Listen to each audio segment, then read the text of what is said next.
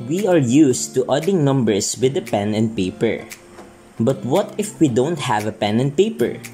How will we add numbers then?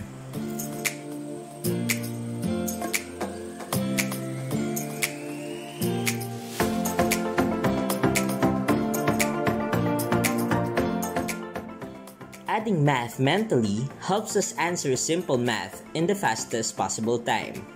Let us start adding whole numbers without regrouping mentally. But first, remember that we must know if the addends can be added without grouping. Whole numbers can be added without regrouping if the ones digits will give a sum of less than 10. For example, 16 plus 3. We will add 6 and 3, so 6 plus 3 is equal to 9. The sum, which is 9, is less than 10. Then, bring down the 10th digit, which is 1. So our answer for 16 plus 3 is 19. Another example is 50 plus 27. First, we will add the ones digits, which are 0 and 7, so 0 plus 7 is equal to 7. Then, we will now add the 10th digits, which are 5 and 2. 5 plus 2 is equal to 7.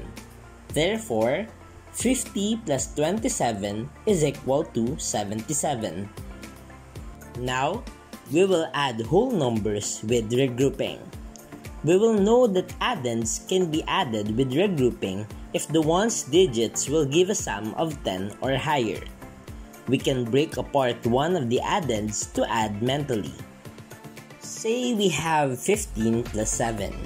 First, we will make 15 become 20 to complete the tens by breaking apart 7 into 5 plus 2. So 15 plus 5 is equal to 20, and then we bring down plus 2. Lastly, add 20 and 2. We will get a sum of 22. Let's try another example. This time, we have 45 plus 38. Again, we need to make 45 into 50. So we will break apart 38 into 5 plus 33 and add 45 and 5. Then, bring down 33. Lastly, add 50 and 33. Therefore, 45 plus 38 is equal to 83. Isn't it easy and fun learning how to add whole numbers mentally?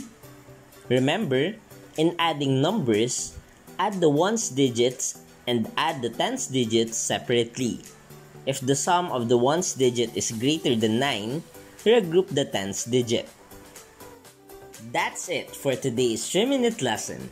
See you in our next episode.